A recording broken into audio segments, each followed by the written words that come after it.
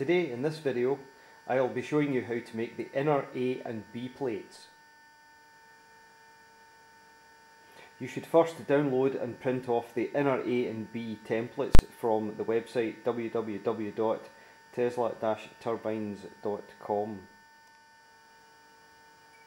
Carefully cut out the templates.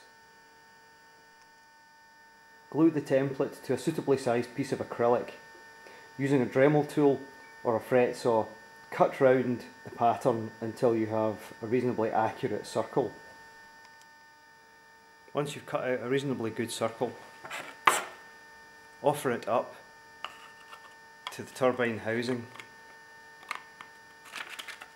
If it fits, then you're finished. If it doesn't fit, then you'll need to take sandpaper and sand the edges down carefully until it does fit.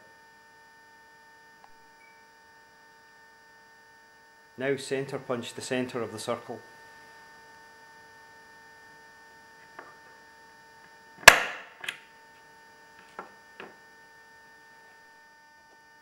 I've just drilled a 6mm hole through the centre of the inner A plate.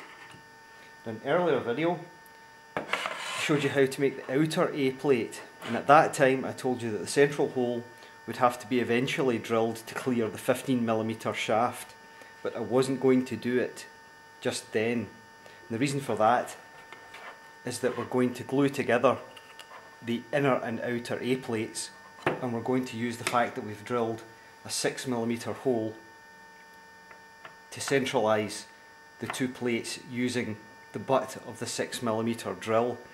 These two plates are now concentric. I will be gluing the acrylic together with a standard acrylic glue. For the B plate, proceed as for the A plate, except once you've assembled the two plates,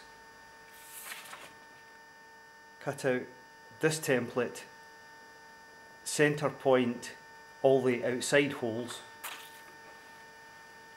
and drill each hole in one pass. Once you've drilled the outside holes, drill the centre hole to 16mm to clear the 15mm spindle. The outside holes can be, well, I've drilled them 20mm, but you could make them smaller or larger if you wish. Similarly, the A plate should also be drilled to 16mm.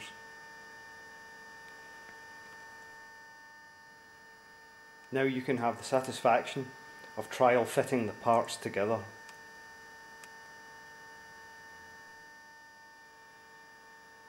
In the next video, I'll discuss how to make the bearing housing.